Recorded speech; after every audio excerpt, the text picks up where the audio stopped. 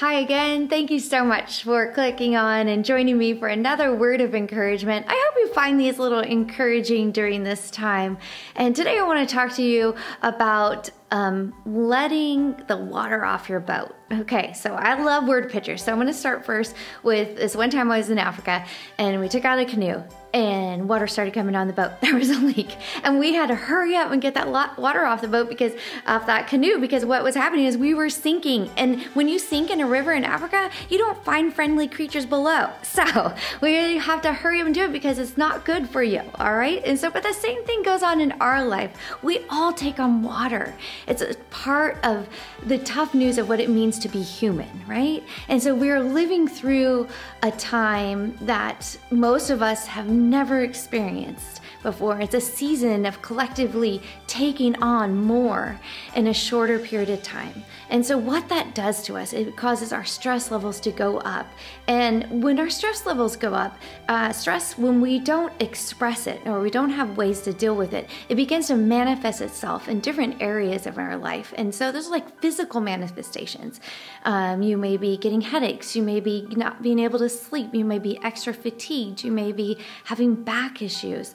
We can name so many of those things. And so I feel like it's way important. What you need to do is identify, like when that water was in the canoe, we had to identify what the thing was. It was the water and how to get it off the boat.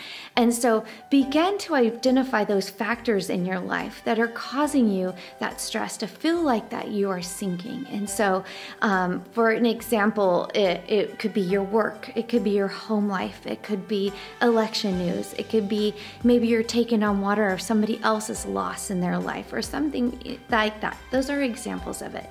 So what I want you to encourage you to do is to make a list.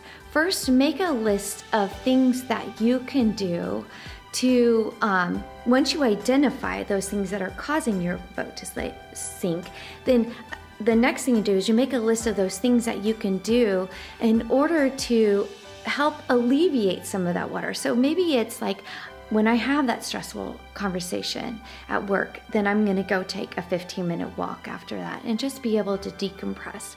Or maybe when I have that hard conversation with my spouse, then I'm going to check out and go sit in a bathtub for 5 minutes or 10 minutes or whatever you need.